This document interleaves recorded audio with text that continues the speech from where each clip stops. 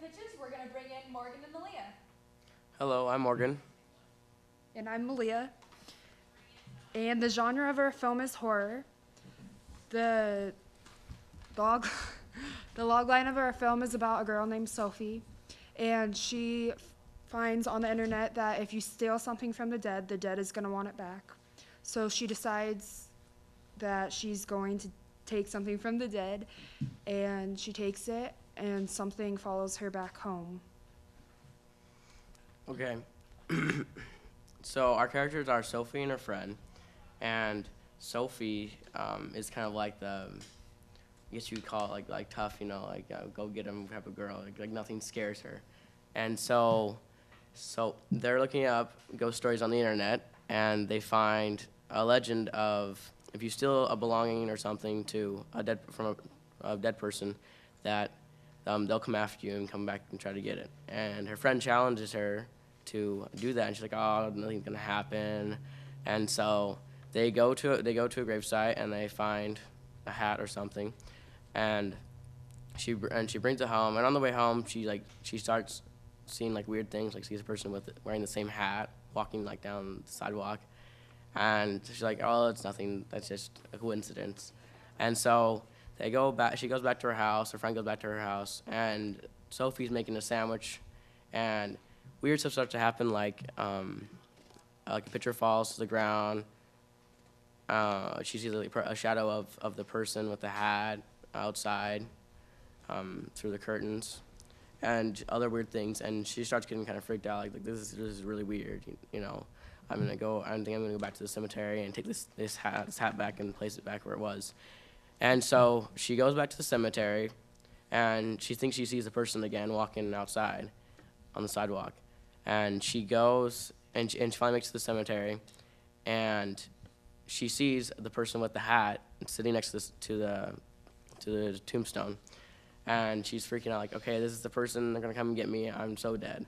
And so, but then the person slowly turns his head, and she realizes that he is mourning for the person that's dead. And then she realized that this whole thing has been her paranoia. And so he puts the hat down and he leaves, and then she walks over there and puts the hat down she's took and leaves, and the story ends. And so, oh, you ready that part? You see one reason.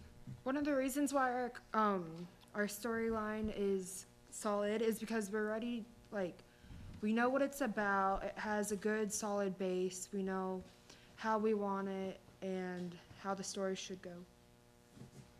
And one reason why our concept is ready to go in production, I think, is because we've got some ideas for people who are gonna act for the characters, and it's not very big in places things that we need to put together, as in props.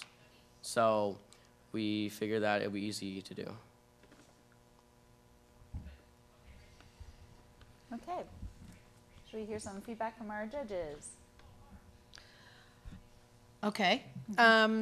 So the horror theme again, I think that was really interesting as far as the storyline goes. I was particularly interested in when you mentioned about paranoia, that it sounded as though, if I understand correctly, that there was a sense of here was a reality these two characters are in, and then it becomes that person's internal sort of reality. Yes. So it's, in that regard, it seems a little bit complex. So I'm curious then around how will you clearly tell that story given there's no dialogue and through just visual image and in 3 minutes. Yeah. So I'm a little challenged by that complexity. But I'm intrigued by that twist within the story. Okay. Well, I think it's good that you guys have the horror idea again. I kind of like that. Horror is a good thing to be able to do. To me, it doesn't really actually feel like you guys are ready to go into production with it. One thing about pitching a movie or pitching any idea is that the most important person to believe in that is you, first off. And when you started to describe a lot of things, it was kind of, well, there's a thing and it might be like a hat or something, and it could be this stuff.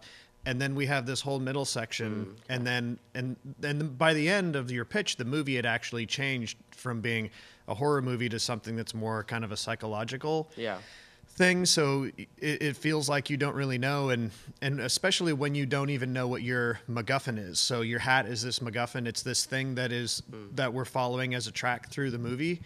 And in the beginning, you didn't really know what it was. It could be any of these things. And then it was a hat. And then this hat, well, what does the hat represent? Your MacGuffin has to represent something specific. And you've got to be able to show that too.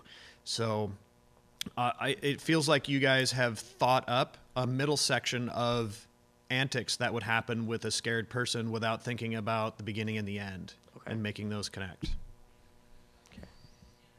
I think it's a lot to try and pack into 3 minutes. I think in there's the essence of something that's probably very clever, and I would pick up on everything that they've both said, and the fact that when you start to convey paranoia, how are you going to convey the legend silently? I think there's an awful lot of work in there that I don't think it's insurmountable, but I think you really have to think carefully about how you do it.